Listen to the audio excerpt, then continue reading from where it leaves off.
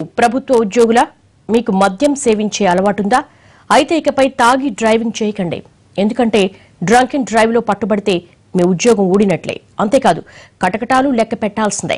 Drunk and drive లో పట్టుబడిన విద్యుత్, రెవెన్యూ, రోడ్లు, భవనాల శాఖలోని పలువురు ప్రభుత్వ ఉద్యోగులకు ఇటీవల నోటీసులు అందాయి. ఆ నోటీసుల్లో మీరు మద్యం సేవించి డ్రైవింగ్ చేస్తూ ఫలానా చోట పట్టుబడ్డారు, మీ వాహనాన్ని సీజ్ చేసిన విషయం తెలిసిందే, మీరు కోర్టులో జరిమానా కూడా చెల్లించారు. మరోసారి ఇలాంటి పరిస్థితి చోటు చేసుకుంటే మీ ఉన్నతాధికారులకు సమాచారం వెళుతుంది, మిమ్మల్ని ఉద్యోగం నుంచి తొలగించే ప్రమాదమూ ఉంది. ఇది నోటీస్ సారాంశం. దీంతో తమ ఉద్యోగం ఎక్కడ ఊడుతుందోనని ఆ ఉద్యోగులు బెంబేలెత్తిపోతున్నారు.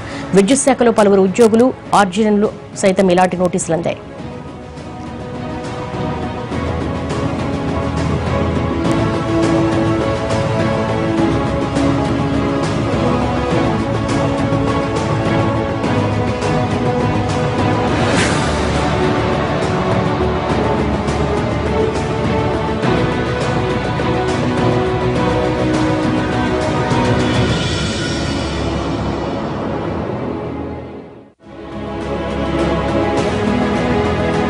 విద్యుత్ శాఖకు చెందిన ఒక ఉద్యోగి ఇటీవల డ్రంక్ అండ్ డ్రైవ్ లో పట్టుబడ్డాడు. ఆయన విద్యుత్ శాఖలో ఉద్యోగం చేస్తున్నట్లుగా కనుగొన్న పోలీసులు అక్కడికి కూడా సమాచారం అందించారు.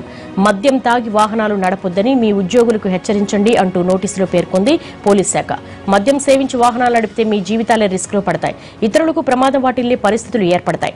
ఈ ఆదేశాల తర్వాత కూడా మీరు మద్యం సేవించి వాహనం నడిపినట్లే రుజువైతే మీ ఉద్యోగాలకు ఎసరు తప్పదు అంటూ విద్యుత్ శాఖ ఉన్నతాధికారులు తమ ఉద్యోగులను కఠినంగా హెచ్చరించారు. ఇక ప్రైవేటు ఉద్యోగులు డ్రంక్ అండ్ డ్రైవ్ లో పట్టుబడితే సంబంధిత సంస్థ హెచ్ఆర్ మేనేజర్లకు నోటీసులు వెళతాయి. సదరు సంస్థల యాజమాన్యాలు కూడా తమ ఉద్యోగులకు నోటీసులు ఇస్తారు. అంతేకాదు డ్రంక్ అండ్ డ్రైవ్ లో 2 సార్లు పట్టుబడిన ప్రైవేటు ఉద్యోగులకు ఇచ్చే కౌన్సిలింగ్ కు ఆ కంపెనీయే హెచ్ఆర్ మేనేజర్లను పిలిపించాలని పోలీసు అధికారులు భావిస్తున్నారు.